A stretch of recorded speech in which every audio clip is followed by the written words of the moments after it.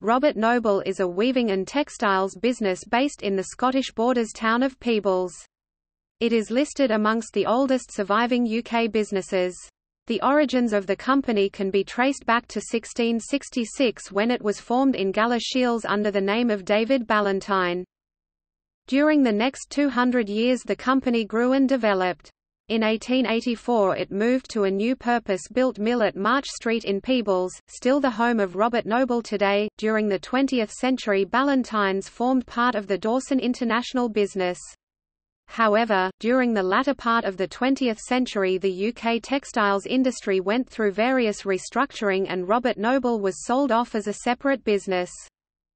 The Robert Noble's business had lost significant sales in early 2000s when mod contracts for Scottish regiments were sent outside the UK in 2015. After trying to sell the company privately, the management publicly put the site up for sale. Unable to find buyers for the site, the two businesses Robert Noble and Replin were sold to other manufacturers. Robert Noble was sold to McGee's in Ireland and Replin was sold to Orr Hainsworth based in Yorkshire.